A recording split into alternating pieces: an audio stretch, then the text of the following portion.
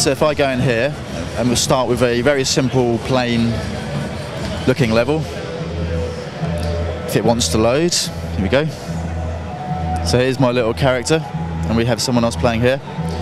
So I've got, you know, the basic controls, very simple, run left and right, jump, and I can do silly things with the head like this, etc., etc.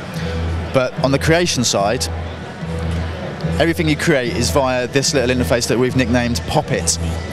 So in here I can do simple little things like customize my character, for example. So I can go in here, choose a simple base material, choose some hair, choose some funky glasses, maybe a nice Japanese dress. Okay, so this is the character stuff. And in here is my swag bag, and this is all of the items that I've collected by playing the levels that come with the game. And this is what I use to sort of make the environments. So I can go in here and I can choose like a simple sticker, for example. So I can go like this. It's really easy, just left stick positions, and the right stick I can change the size and rotation of something. And then it's just simply pressing X and it stamps it down into the world. So this is a little level that I made earlier just to demonstrate the tools. So I've got these little pits. So what I can do is, probably the simplest thing that you can do as a player is just to place pre-made objects. So I can go into my inventory and select something like this weaved basket here.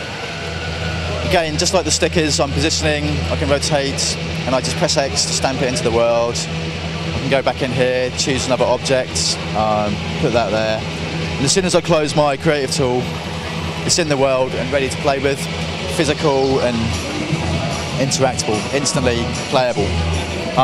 So you can see we've got quite a plain looking environment here. And we want to make it really easy for people to make things look good really quickly. So again, I go into my creative tool, I can go across here. There's a small selection, we've got these things we call backgrounds. So again, these are things that I've just won by playing the levels. But at the touch of a button, I can take us to a Japanese Zen garden, for example. Nice bit of atmosphere. Or I can take us to like a garden. This is the environment that we used in the GDC level, actually. Or it could take us somewhere a bit spookier, maybe. And this really shows off the sort of dynamic shadowing and all that really nicely. But I think today I'm going to go for this kind of warm environment, because that goes with the chili and the bowls quite nice.